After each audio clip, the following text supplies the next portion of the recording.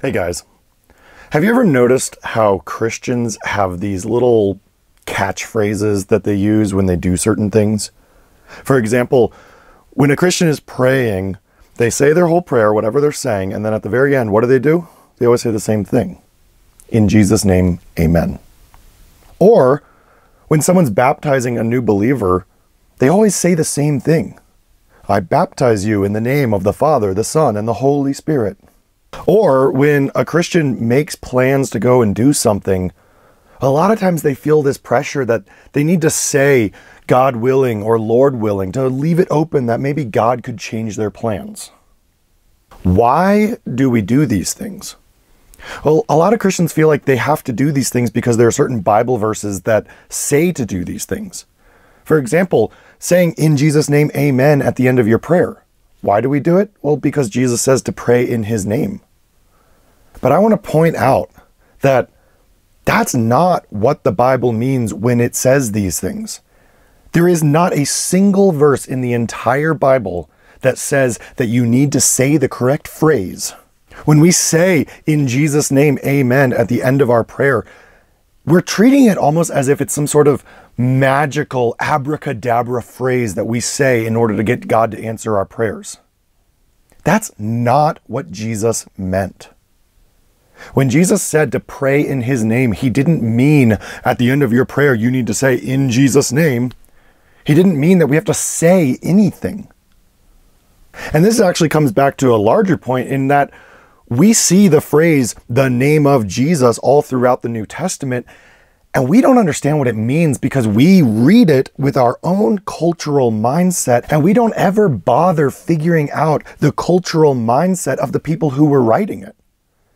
You see, the ancient Jewish mindset was that the name of a person represented the person.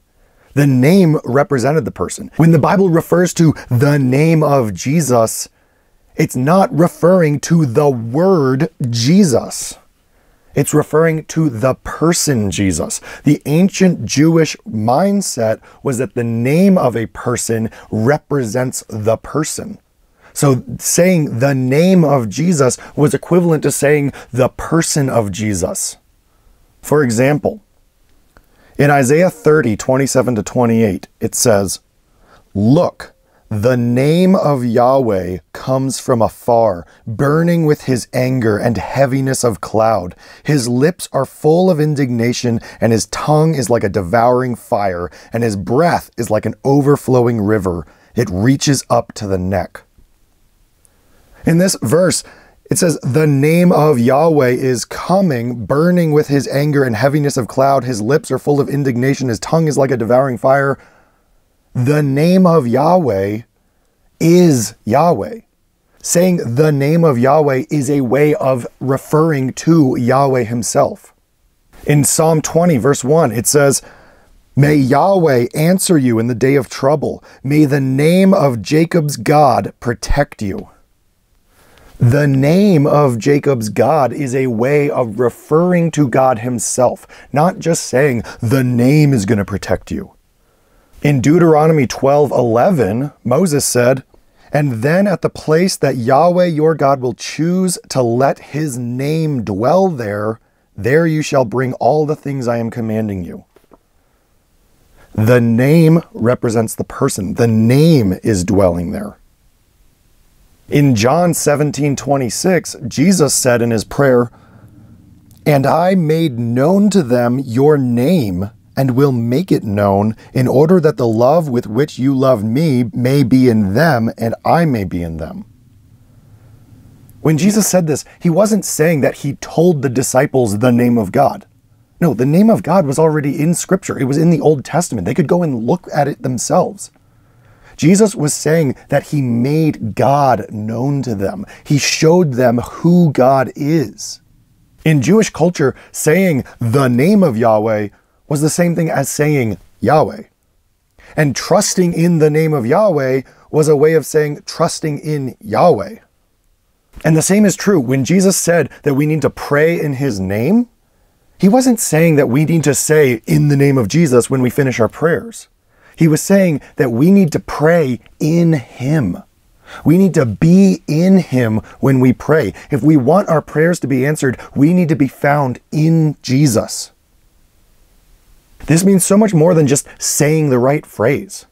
Imagine if you were praying and at the end of your prayer, instead of saying in the name of Jesus, you said abracadabra, amen. Be like, what are you doing? Like, you're just using this phrase as if it's some sort of magical phrase to get what you want from God? That's not how this works. But that's how Christians treat the phrase in the name of Jesus. We treat it like it's this magical phrase we need to say. It's not a magical phrase. There's not a single magical phrase that we ever need to say in Christianity. We read these Bible verses and we don't bother learning the original cultural context. And so then we think we understand it, but we've never even put in the effort to understand it. When you pray, you are either in the name of Jesus because you are living in him, your whole life is in him, or you're not in him. Whether or not you say in the name of Jesus is irrelevant. In fact, I encourage you, get out of the habit of saying in the name of Jesus, amen. Stop doing that. That is just a religious thing that really demonstrates a lack of understanding of prayer. Start trying to figure out what the Bible says instead of just duplicating what the culture around you does.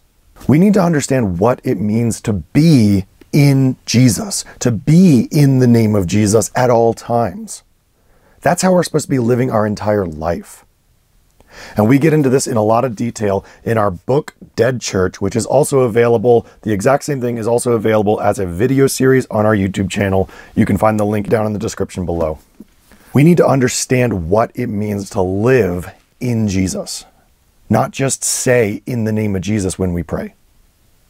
This is the same thing when Paul said in Romans that if you confess with your mouth that Jesus is Lord and believe in your heart that God raised him from the dead, you will be saved. Well, as we saw in Dead Church, the modern understanding of that verse is not what Paul meant, because Jesus said that you can call him Lord and live a life that so clearly shows that you believe he was raised from the dead, and yet he will say, I never knew you. Using the word Jesus and confessing with your mouth that he is Lord does not get you saved. We need to understand what Paul meant when he said these things. Shortly after that, he quoted the Old Testament when he said, everyone who calls on the name of the Lord will be saved. He's not saying everyone who literally says these certain words will be saved. He's saying everyone who calls on Jesus, who goes to him and becomes one with him, they will be saved. We need to understand the cultural context, and we need to understand the biblical context. So similarly, Jesus said that we should go forward baptizing people in the name of the Father, the Son, and the Holy Spirit. And what do? We baptize people and we literally say, I baptize you in the name of the Father, the Son, and the Holy Spirit. That's not what Jesus meant. In fact, when you read Acts, you don't see one example of someone saying that when they baptize someone else. It never happens. It's not recorded, at least. It's because it's not about saying a magic phrase. It's not abracadabra. It's not, you need to say these words. That's religion. That is not what Jesus came to establish. He did not come to establish a religion where you need to make sure you say the right words. No.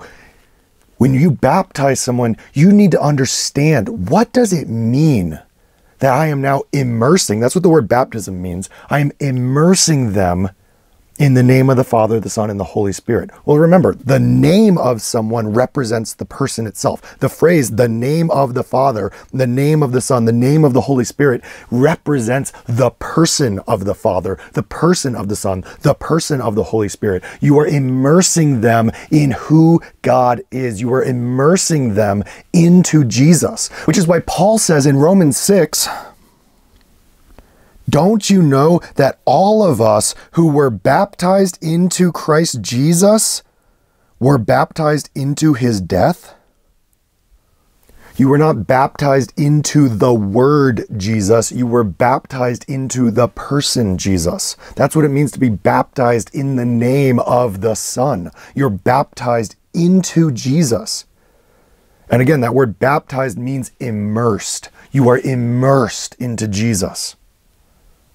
So that's two examples of ways that we take these phrases from the Bible and we use them as if they're these magical phrases that do something just by saying the words. There's nothing in the Bible that is about just saying the right words. And I want to look at James, because James is an example of something that I actually don't know many Christians who do it. But a lot of Christians teach that when you make plans, you need to say God willing or Lord willing, because James says, you don't know what's going to happen. So you shouldn't say, I'm going to do this, and then you don't end up being able to do it because God does something or you die or something. So you just need to be able to say, I'm going to do this, God willing. And it's become this religious phrase that some Christians feel like they have to say because the Bible says you have to say it. And they're in fact actually missing the entire point of what James is saying, because he's not telling you to say a certain phrase. He's in fact telling you to do a completely different thing. And I want to look at that. So that particular verse is James 4, and I'll start in verse 13. Come now, you who say, today or tomorrow we will go to some city. We will stay there a year, do business, and make money. But you do not know what will happen tomorrow. Your life is like a vapor. It appears for a short time, but then it vanishes. Instead, you should say, if the Lord wills, we will live and do this or that. But now you are arrogant and you brag. All of this bragging is wrong. Therefore, anyone who knows the right thing to do, but does not do it, for him it is sin. Christians so often take this verse and say, when you make plans, you need to say, if the Lord wills. Otherwise, you're being arrogant and you're saying you're going to do something that maybe God is going to change your plans. And your yes won't be yes. But that's missing the entire point. And you should be able to see that it's missing the entire point from what I just read. James concluded that little section by saying, therefore, anyone who knows the right thing to do but does not do it, for him it is sin. Therefore means this is connected to what I just said. This is my conclusion from what I just said. Well, hold on. How is that connected to what he just said? James is saying, you should say, if the Lord wills, then I will go and I will do this, or I will go and I will do that. Therefore, if you know the right thing to do and you don't do it, it's sin. Those seem like two completely separate thoughts, but he's connecting it with a therefore. Well, this brings me to a bigger point, and that's when we read the Bible, most Christians are reading the Bible completely wrong, because we open it up to James 4, 13 to 17, and we think we can understand it from that, and you cannot. If you want to guarantee that you don't understand the Bible, keep reading it that way. When you read the Bible and you open it up and you read a paragraph or even a chapter, you're pretty much guaranteeing that you're not going to understand what it's saying because you're completely taking it out of context. This was never meant for you to just pick a few sentences out, a few verses. There were not even chapter numbers or verses in the original text that James wrote.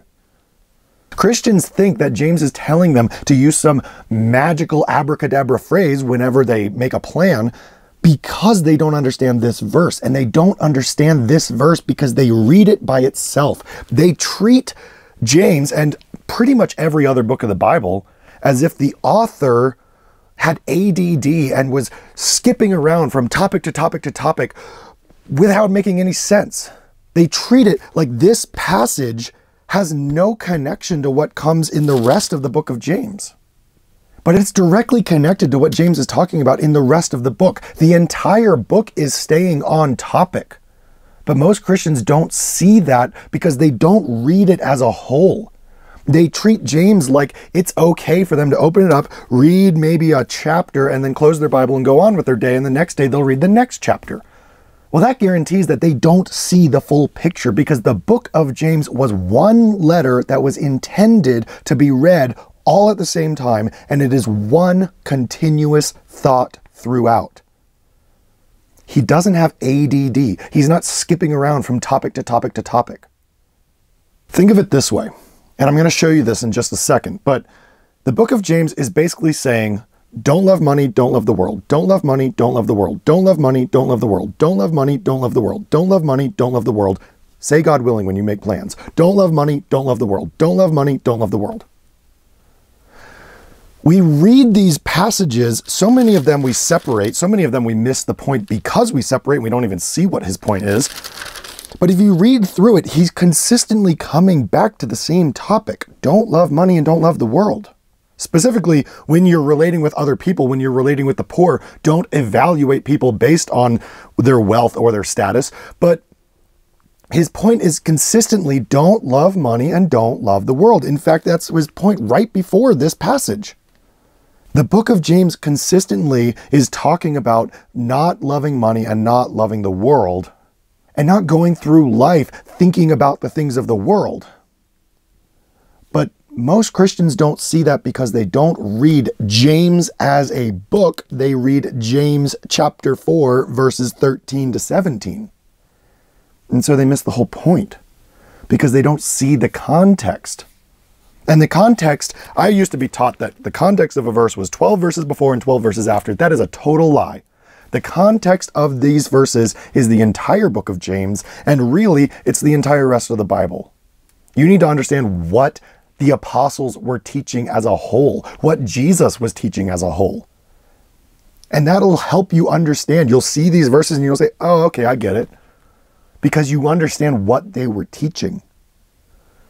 Do you think that maybe, just maybe, those 4 little verses that say God willing when you make plans, are perhaps related to the rest of what James has been talking about both before and after those verses?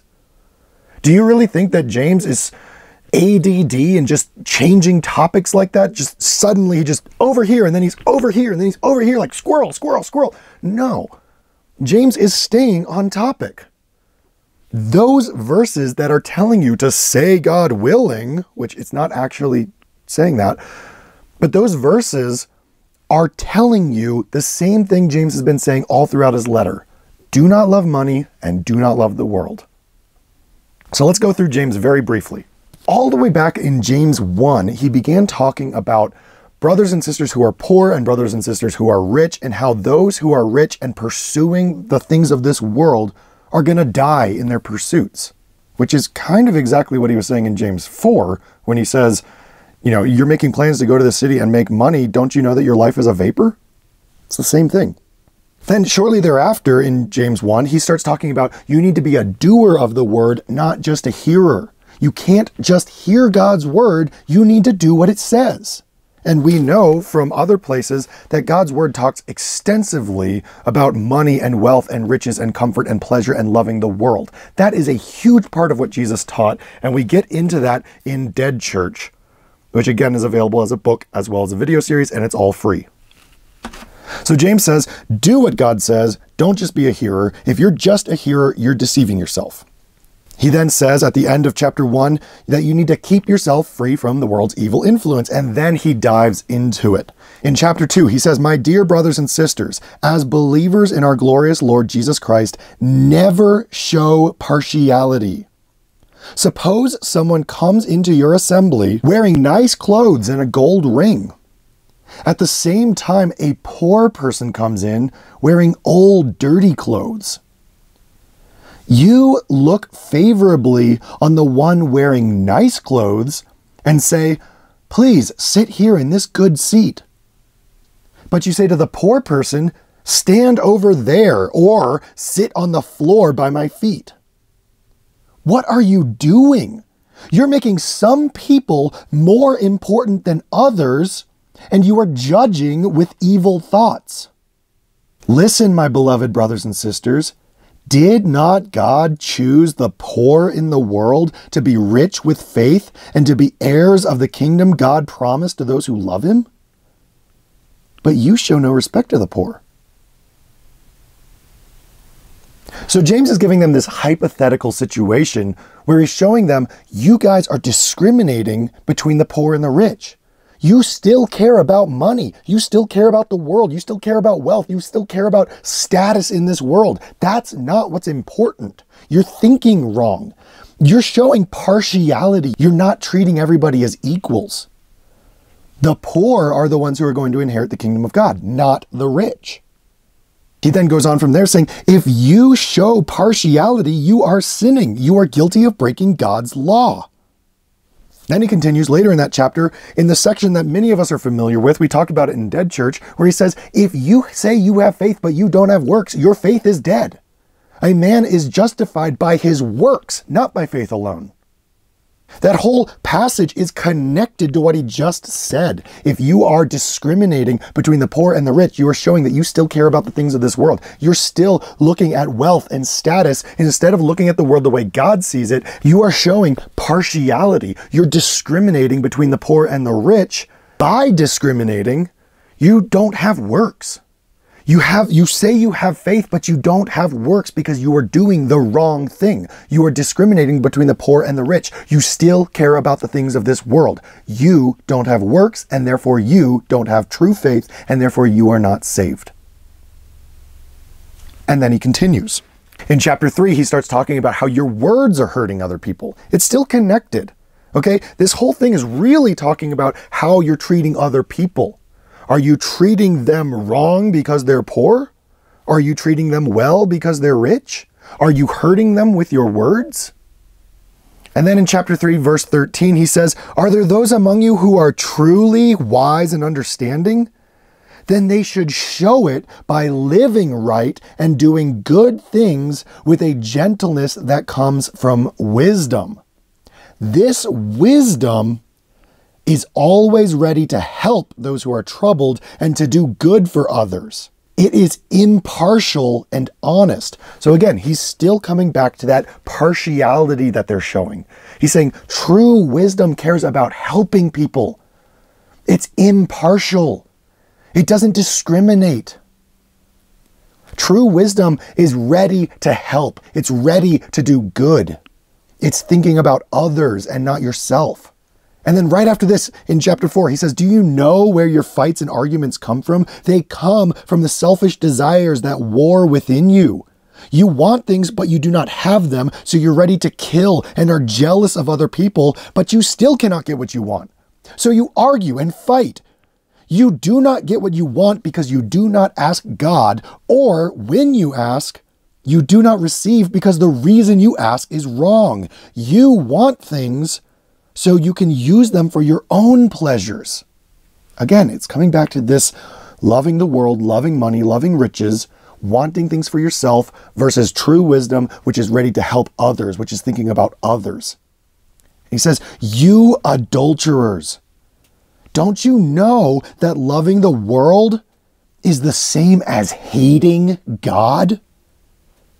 Anyone who wants to be a friend of the world becomes God's enemy. So now, for a few chapters, he's been talking about how they are discriminating based on the things of this world. They're looking at the rich person, the wealthy person, the person with high status, and they're saying that person is the one we should favor, and the poor person, they're less important. They're valuing the things of this world. True wisdom is ready to help the poor person. True wisdom is ready to do good to others and is not looking out for yourself. As opposed to chapter 4, where he starts talking about, you guys want things for your own pleasures. This is where your fights, this is where your arguments are coming from. You want things for yourself. You're thinking about this world and the pleasures of this world. And that makes you an adulterer. That means you hate God and you're his enemy. Because if you love the world, you are God's enemy still.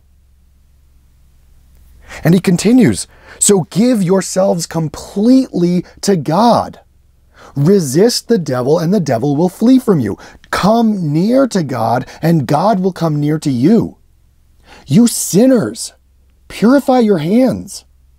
You who are trying to follow God and the world at the same time, purify your hearts. He hasn't changed topics.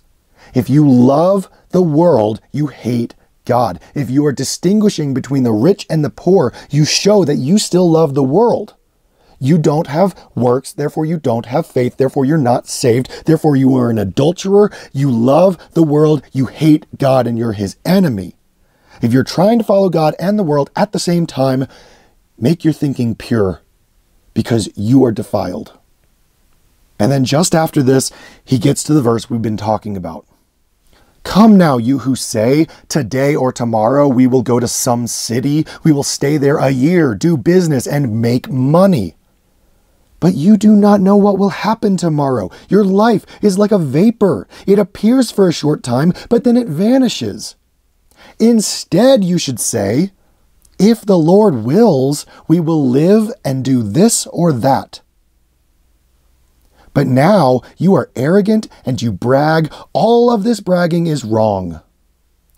Therefore, anyone who knows the right thing to do but does not do it, for him it is sin.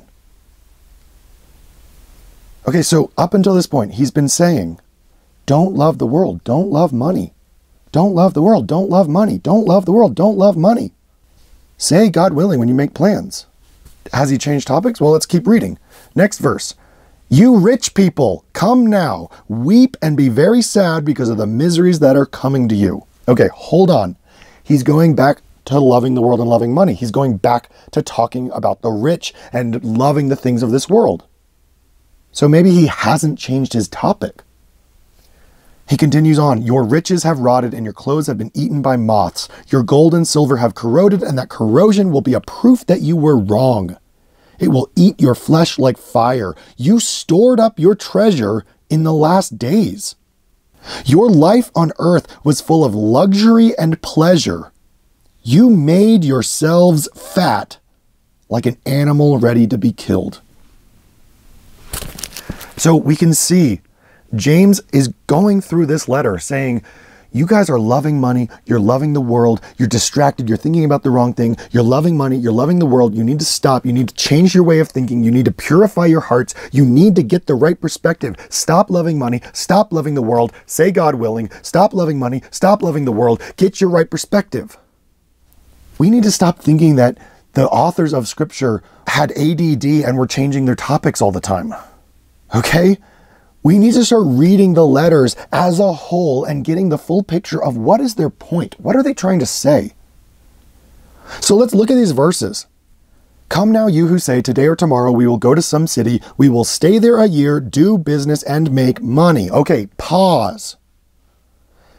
He's addressing these people who are building their lives around doing business and making money. That seems connected to everything else he's been saying. Okay, let's keep going. But you do not know what will happen tomorrow. Your life is like a vapor. It appears for a short time, but then it vanishes. Okay, pause. This goes back to what James said in chapter 1. In chapter 1, he said, the rich will die like a flower in the field. The sun rises with scorching heat and dries up the grass. The flower falls off and its beauty is destroyed. In the same way, the rich will die while they are still taking care of business. So James hasn't changed his topic. He's still talking about the rich, those who love money, those who are prioritizing the things of this world. Then he continues, instead, you should say, if the Lord wills, we will live and do this or that. Pause. Okay, 2 verses ago, he said, come now, you who say, today or tomorrow we will go to some city, we will stay there a year, do business, and make money. In that verse, we understand that he's talking about people who are making certain plans. And this is the plan that they're making. They're going to go do business and make money. However, 2 verses later, he says, instead you should say, and we treat it as if he's saying, this is a rule, you need to speak these words. No, he's saying instead you should make this plan. If the Lord wills, we will live and do this or that. Now, the reason this is confusing to so many people is because we read the phrase, if the Lord wills, and we don't really understand what it means because we don't use words like that in normal everyday English. It's Christianese, if the Lord wills. Okay? The word wills means wants. He's saying, if the Lord wants. Okay? Instead, you should say, if the Lord wants, we will live and do this or that. Here's what James is saying. He's saying, instead of making your plans, saying, we're going to go and we're going to do business and we're going to make money, you should be saying, we're going to do what God wants. We're going to do what God wants. We're going to live, we're going to do this, we're going to do that. We're going to do the things that the Lord wants. That is how we're going to make our plans. Instead of saying we're going to go and make money, we're going to say, if God wants, we'll do this. If God wants, we'll do that. If this is what God wants, then this is what we will do. He's not saying speak these words, use this magical phrase that makes what you're doing okay. No, he's saying stop building your life around the world and money and pleasure and luxury and wealth. Stop making your plans around making money. That is not what's important. Instead of building your life around how you're going to make money, you should build your life around doing what God wants you to do. That's why he concludes this paragraph by saying, therefore, anyone who knows the right thing to do, but does not do it, for him it is sin. If you know what God wants you to do and you're not doing that, it's sin. If you know what God wants you to do, but instead you're too busy building your life around business and making money, then it's sin. You should be making your plans around what God wants you to do, not around doing business and making money. That is what James is saying. Which is why he can then continue on immediately talking about the rich who love money and love this world and how they're going to die and their wealth will be used against them to show that they were living the wrong way. He hasn't changed his topic. He's still talking about the same thing he's been talking about since chapter 1. Many of us are familiar with the phrase from James, the double-minded man. Okay, the double-minded man is a man who is thinking two different things at the same time. He's thinking about the world, but he also thinks he loves God. He's trying to love God and love the world at the same time. You can't do that. You need to pick a side, because if you love the world, you hate God. If you love money, you hate God. If you love pleasure, you hate God. Pick a side. Are you going to love God or are you going to love the world? Stop making your plans around your business, your career, how to make money, how to get the things in this life that you want. Stop building your life around that. Because if you're not doing what God wants, if you're not doing the right thing, it's sin. And if you're living a rich, luxurious life of pleasure and you have tons of wealth and you are not building the kingdom and you're not using that wealth by giving it to the poor like Jesus commanded you to do, then that wealth will be used against you. It will prove that you were wrong. So here's my point. Whether we're talking about saying in Jesus' name, or saying baptize in the name of the Father, the Son, and the Holy Spirit, or saying God willing, or many other things that Christians think they have to say the right words, there is nothing in all of Scripture that is about you having to just say the right words. That's never the point. And you need to read the Bible in order to understand the point. It's not religion. It's not about saying the right words. It's not about some abracadabra, now your prayer's going to be answered. It's about doing what God wants and obeying His word. Doing what it says, not just hearing what it says. Furthermore, If you want to understand the Bible, you need to stop reading just a few little verses at a time. You need to stop reading just a chapter at a time. The book of James is one letter that was meant for you to read through the entire thing in one sitting, as was every other letter in the Bible. Every other one of the epistles was meant for you to read in one sitting. I would argue that pretty much every book in the Bible was meant for you to read in one sitting. This requires you giving it time, which means maybe you need to stop building your life around the business and the money you're going to make.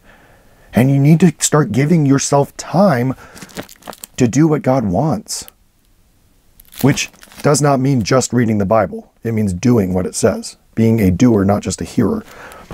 But if you want to understand the Bible, you have to stop looking up individual verses and thinking that you understand it.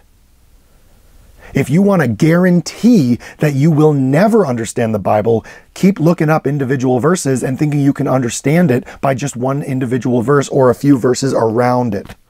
The context is always an entire book of the Bible and really the entire Bible itself. The context is understanding the message that was taught throughout Scripture. That's how you will understand these verses. Stop going to Bible Gateway and looking up the verses that make you feel good. Stop opening up to Jeremiah 29 being like, oh, God knows the plans he has for me. You need to understand what this says. None of these verses are just feel-good verses, and none of these verses are a single verse that stands alone that you can read that one verse and then you just know everything. You need to understand the full message. Otherwise, you'll read a verse like the one in James 4, and you're going to think that you have this phrase that you need to say when you make plans, and then if you don't say it, you'll feel guilty. Now, honestly, a lot of Christians don't actually do that, but that is what's taught. What's taught is you need to say this phrase when you say you're going to do something, because otherwise you're being arrogant. And that's completely missing the whole point. And as a result, so many Christians are disobeying what the point actually is because they make plans to go do business and make money, and they say God willing when they make that plan. And they think they're obeying it, and they've missed the whole point. The point is never to say a certain phrase. The point is never that you need to use these particular words in order to be right with God. The point is that you need to do what Scripture as a whole teaches. And in order to do what it teaches as a whole, you need to know it as a whole.